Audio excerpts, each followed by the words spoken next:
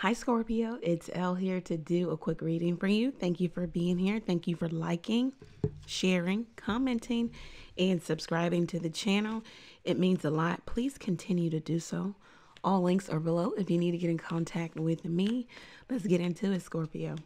Thank you, God, for blessing Scorpio with a clear, concise message from you. All right, so let's see what's going on. What's going on for Scorpio in love?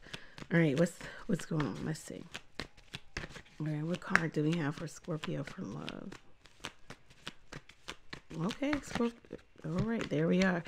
The Page of Swords. So a lot of spying, maybe even getting tarot card readings, asking around. Somebody is really, so this would be like walking on eggshells if you live together, trying to refrain from any type of communication because it turns into petty arguments. It just turns into a blow up. So it's saying very little. It's also spying, snooping, but it is also a very immature communication, pettiness, maybe even gossip surrounding the relationship. This is holding back because you're tired of the fight. This is a very mental relationship. You always have to think about and be calculated in terms of what you say or don't say to this person. Let's see, something could have happened here to where there's a lack of trust.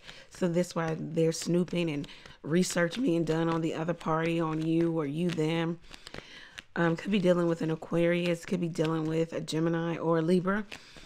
Let's see what's going on for you in career and finance. Career and finance, okay. We have the Four of Swords. So you're thinking about the future here in career and finance. You understand some of you could be coming back from vacation, taking a break, or going on vacation here, especially in the holiday season. Some of you are thinking about all the workload, how it will increase when you leave or when you come back.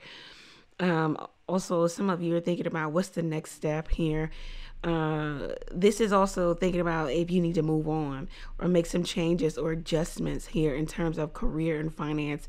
You're thinking about what your finances are, what they should be in terms of the new year, what you will do, maybe even making plans for investment opportunities. The Four of Swords, it says right now is a time to step back, think, and plan, make some structure. You have some structure in terms of what you're going to move forward on or what you're not. It also says it's make it or break it time. What are you really doing? Maybe you have to go back to the drawing board here. This is what I have for you, Scorpio. If it resonates for you, go over to the website, book your own reading there. Keep in mind, I'm live every Tuesday, Thursday, and Sunday night, 9:30 p.m. Eastern Standard Time. You could come learn the tarot with me. Tarot classes are linked below if you want to take advantage of that.